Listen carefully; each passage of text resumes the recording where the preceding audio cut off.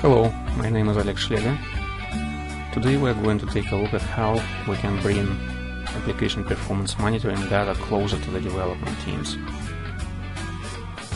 During this demonstration I will show you how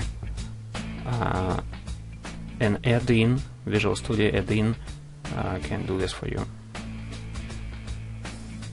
I have a Visual Studio project here, I have the add-in installed already, and I actually have all the APM tools on just the same box.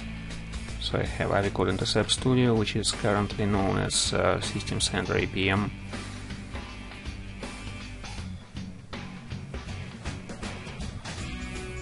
And what the developers can do in the Visual Studio right now, they can go to the specific method.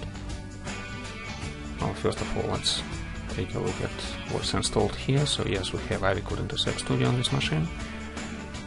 So now we can open Visual Studio and we can navigate to a specific method, right click there, open Dev APM connector and go to the APM details.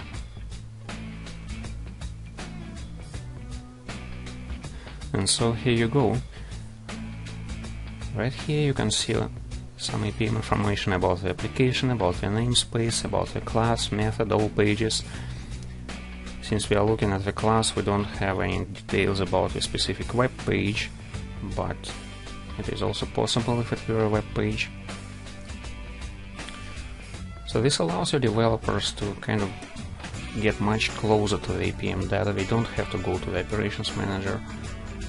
They can use familiar environment, and then if they want, they can always click on the link and bring up structured event viewer, or maybe go right to the operations manager console